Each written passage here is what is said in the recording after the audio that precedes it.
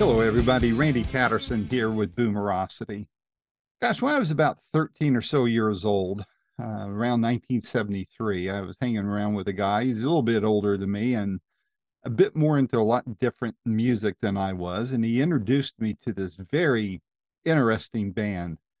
The band was Uriah Heep, and the album was The Magician's Birthday.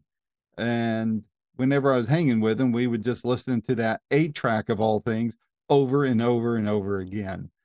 And since then, I kept up with the band. They were a great band, very sophisticated in their approach to music, very intricate, highly skilled musicians, and know how to put a song together.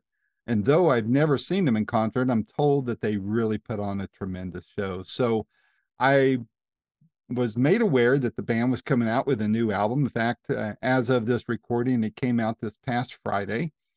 And I have just fell in love with the album and the band all over again. And I had the opportunity to talk with the band's drummer, Russell Gilbrook. We had a lovely chat. He was over in the UK and me here in the Smoky Mountains of East Tennessee. And we just had a wonderful visit.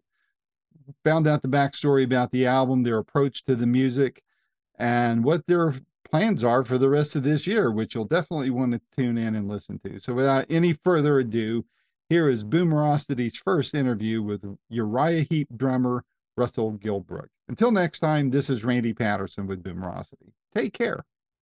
Hey, mate, you're nice and early. Well done. Thank you very much. Well, so are you. Musicians aren't known to be early, huh? No, I'm a drummer. I'm always early. You know, when we go on the road and I'm waiting for the tour bus time or whatever it is, I'm always the one that's down 15 minutes before everybody else.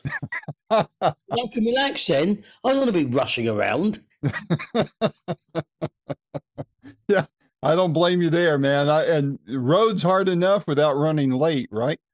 Correct. Yeah. So where are you dialing in from? I'm basically in Essex, which is southeast England. Mm-hmm. And we escape most of the really bad weather down here. So if the snow really piles in here, we usually get away with it a bit more. And if it's nice and sunny, we have a little bit more of the sun. Good deal. Good deal. Yeah. Well, I'm in the Smoky Mountains of East Tennessee, so that's where it's got kind of a British kind of weather here today, very rainy and overcast, and so it's but I love it. I love it. So how's the post-pandemic world treating you? Things getting back to normal for you guys? Yeah, definitely getting back. I mean, it hit our industry harder than anyone else. It made things really hard and difficult. And it was a slow process getting back. A lot of people lost their livelihoods, their businesses. Obviously, the touring was completely flopped. A lot of promoters went bankrupt.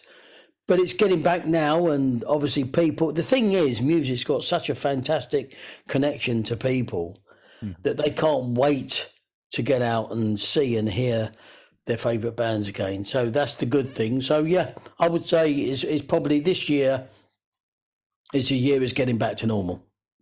I know you guys probably played a little bit, maybe for small groups or something, just to kind of get back in the groove of things. But are you sensing a change in how shows will be run moving forward, or is it really getting back to the normal it was before the pandemic? Yeah, it's not changed at all, really. It's just a case of you're going to get a small percentage of people that are still apprehensive on coming out. Mm-hmm. And you've also got, because of our country and the worst government I've ever known in my life, crucifying everybody, instead of going to see, say, 4 or 5 or 6 different acts or bands in 1 month, they have to go to 1 or 2. They have to be more choosy because they haven't got the money to spend like they used to before. That's the sad thing, that the government and the situation has made people be more choosy in their leisure time, and I think that's terrible because we all need that in our lives. life isn't about working till you drop. It's about a balance of working hard, generating your money, and enjoying things that you like in life. Well, it's like I tell people, we work to live, not live to work. You know, Correct. unless That's we right. really love what we're doing, and then it's both, right? Well, you do get the workaholics, don't you? You're Yeah. going to get. I've been accused of that a time or two.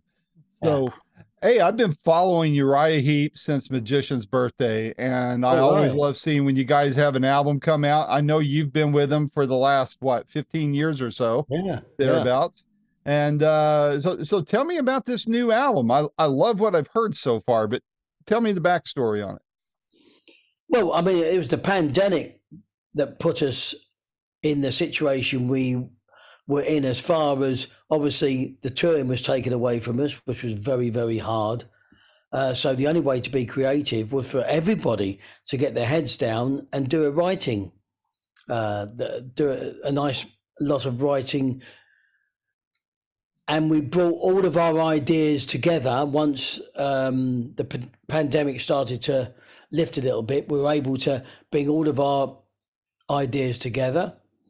And then we actually did pre-production, which I believe is the best way to do an album anyway. You need to do pre-production to fine-tune all of the elements of the tracks that you might pick or you are going to pick.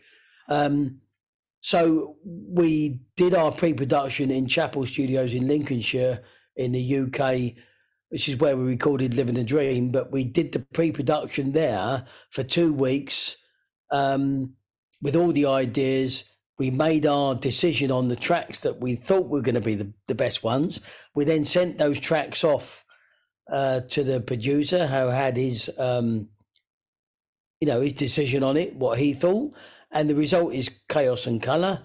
And then we went in September. It was September of 21. We went in to record. No, September of 21.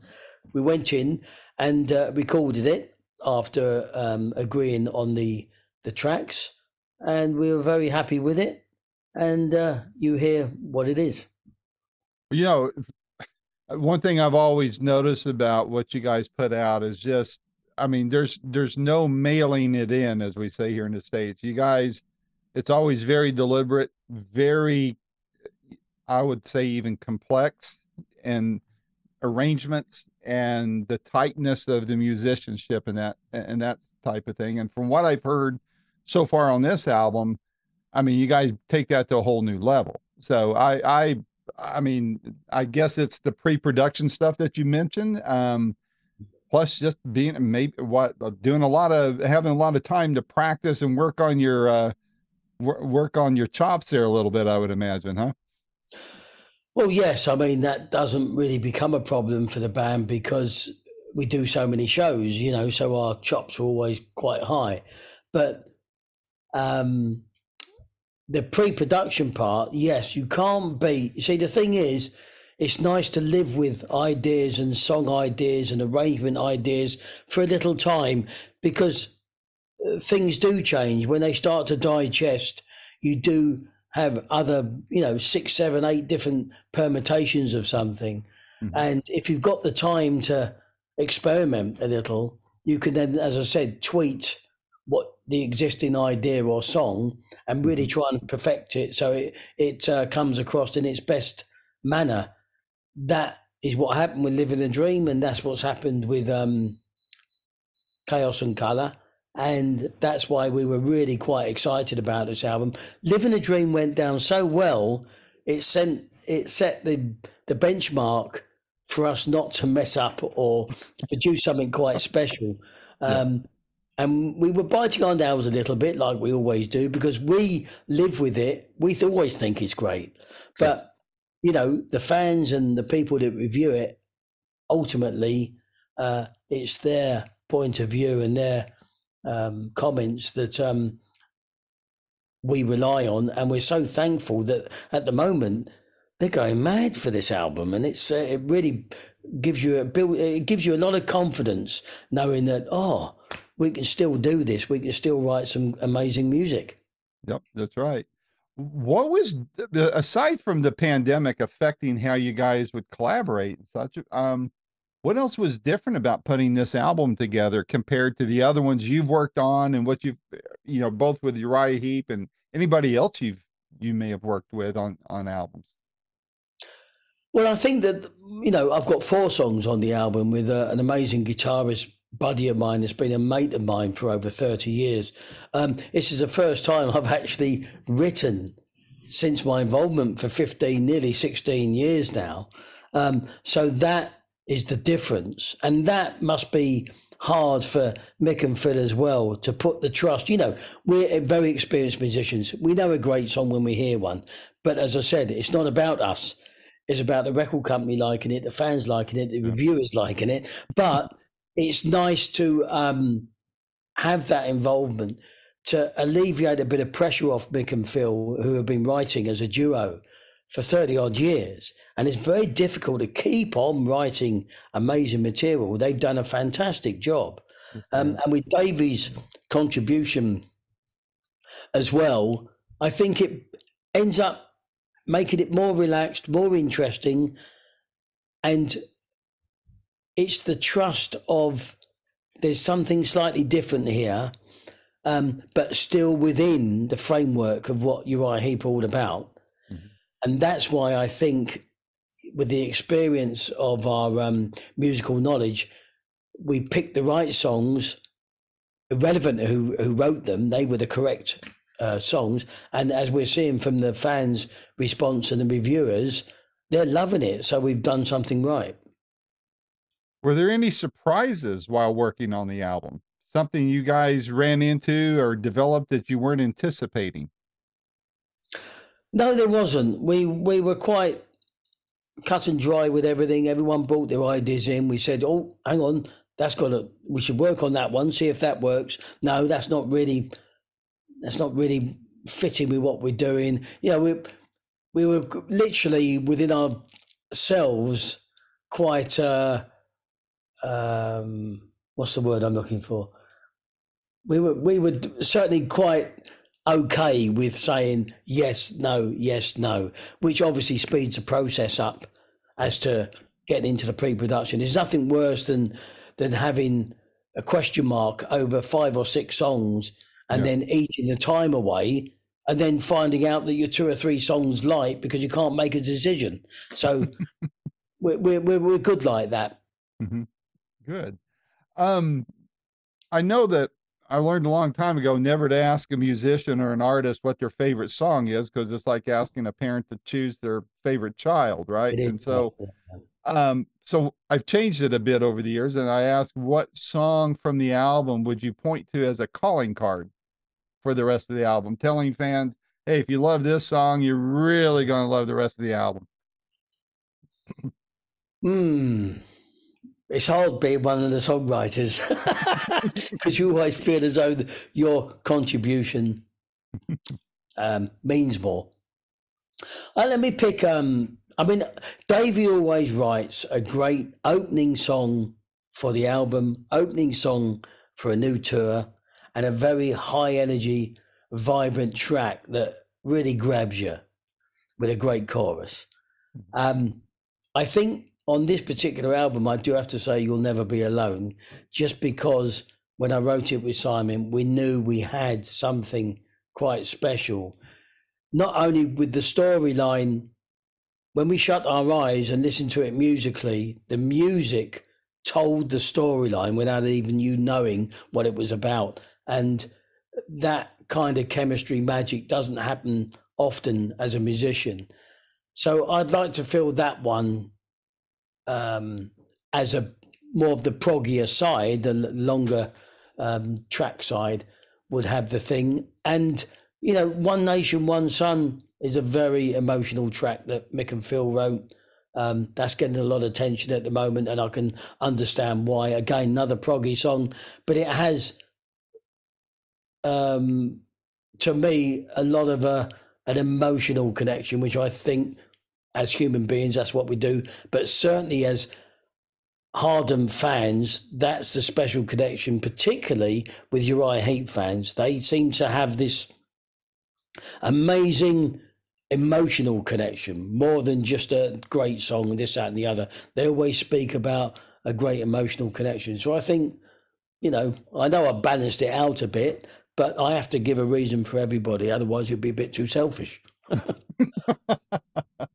So you touched on this a couple times already about what the advanced buzz or the buzz is. I think we're not getting, well, it just actually, the album just released last week, I guess it Or was. Friday. Yeah. And so what is the buzz like? What's the feedback you're getting, especially from the long time fans that have covered you since like when I discovered you guys with Magician's Birthday? What are those fans telling you about this new album? Well, that's exactly what they're saying. Magician's Birthday and Demons and Wizards, they feel as though this is sandwiched in that category, which is an amazing thing to hear, considering we're 40 odd years on.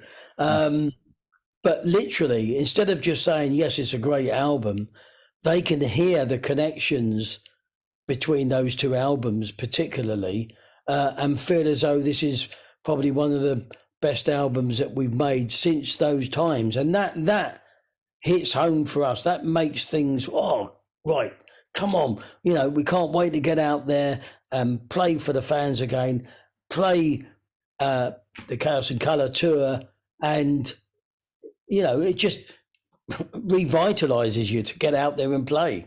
Yeah, it does. Especially when you're, because fans, I'm sure you know this, especially with well-established bands like you guys and well-established fans of those bands. Sometimes we can get a bit jaded. We get a bit snarky in our comments about it, and to see that kind of excitement come, still be there, and especially with your latest efforts, man, that has got to be the best feeling in the world. Definitely. I mean, that's what we're wanting. We're wanting the 8, 9, 10 out of 10 reviews. We're wanting the fans to tell us how our music is coming across to them, because without fans, you've got nothing. Without the reviewers, all right, you can have bad reviews and still get on. You can have good reviews and still get on. But it's still nice for reviewers to give you high numbers. You don't want low numbers. Of course you don't. But the most important thing are the fans who speak highly of the music, and they give us because they don't write it, they're giving us a true reflection on their feelings and emotions about the music. And the only thing they've got to go on are the albums before as a reference point. And as we've known with all the fans, they like so much different stuff. One person likes Head First, the other person hates it. One person likes Conquest, the other person hates it. So you can't please everybody. But generally on this album, I would say 95% of fans are actually raving about it. Not just saying it's great, good. They're saying it's great and fantastic, and that we'll take that any day. I bet. So I see the band has booked a bunch of dates in Europe starting in April. Especially in Germany. No.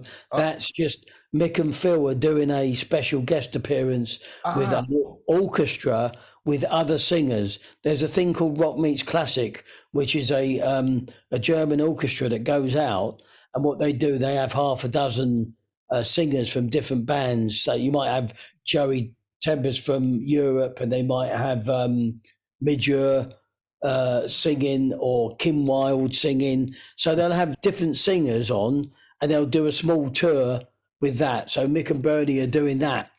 Oh, okay. I missed that. We don't do anything till the summer festivals. Okay. And that's where that's going to be all in Europe, or are you going to come to the States for any of that? We're all at Europe at the moment. At the moment, America's going bonkers over this album. I mean, the interviews that we're all doing, there's just dozens and dozens and dozens, which is great, because it's going to help the cause for us to go back out there. When we went last out there, what was it, 2018, I think, supporting Judas Priest, it was so successful. It was fantastic. And of course, then we had the pandemic, but we can't wait to get out to America again. And hopefully this album will be a springboard for us to get back out there and play. I'm sure it will. And if you do come out here, I hope to be able to catch you guys, maybe come backstage, bump elbows with you real quick and Definitely. say hello. Yeah. What else besides the tour is on the band's radar for the rest of the year? There isn't anything. We're literally sitting back waiting. We're taking a couple of months off because of the 50th anniversary tour we did the back end of last year, which went down amazingly well. We had a great amount of new production. We did an acoustic set for 15 minutes, then a break, then we did a 2.5 hour show electric set, brought loads of songs we haven't played for ages. Confession, which the band's never played before, we did in the acoustic set, and the fans absolutely went mad for it. So that was a big success. So we're taking a few months off, as I said, till the summer festivals kick in. Then unfortunately, or fortunately, we have to do the summer festival set. So we can't do any Chaos and Colour in there. And then in the fall, September, October, we shall start doing the Chaos and Colour tour. And hopefully that will put itself not only in Europe, but over to the States. Good deal. I'll keep an eye open on that. Are you working on anything yourself other, in addition to Uriah Heep, are you doing any other projects that you'd like to plug? Well, I get asked all the time to play on people's records and this, that, and the other, but I've had to turn so much stuff down because of the schedule of Heat. But now I've got this big block of 6 months off.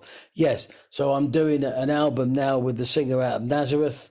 He's doing a solo album, Carl, and so I'm actually recording that tomorrow. All right. Yeah, so I'm in the studio for a couple of days recording the album there.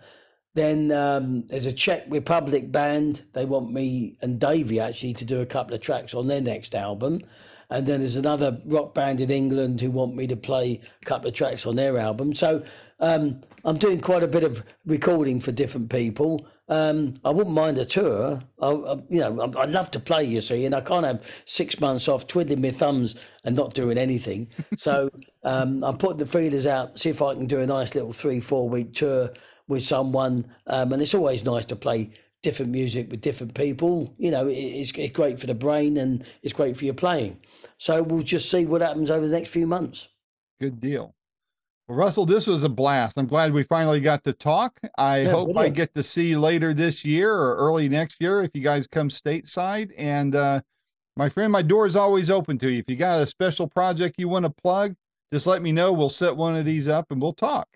Fantastic. Thank you very much. Thank you, and have a great rest of the day and stay safe and healthy, okay? And yourself. Thanks, Thank you, sir. Take care. Bye-bye. Bye.